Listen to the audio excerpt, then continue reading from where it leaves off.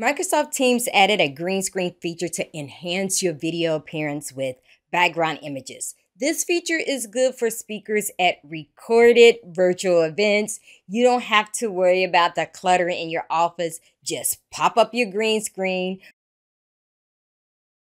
But how do you get rid of that crazy green glow around your face, head, and hair? Let me show you how to change your settings in Microsoft Teams. Okay, so I have navigated to Microsoft Teams and I already have a background up on the screen because before you join any conference call or event, you want to make sure you change your video effects settings for your green screen, and I'll tell you why in a second. But let's go ahead and click on Video Effects.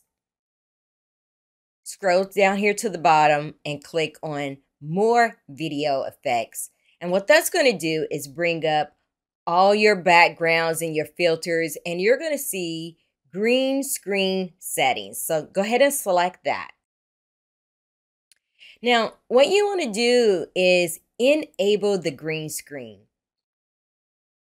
When you click on the chroma key color, it's going to allow you to pick the color. This is what I was referring to. Depending on the day, what type of lightings that you have set up, it's really important that you check these settings every time.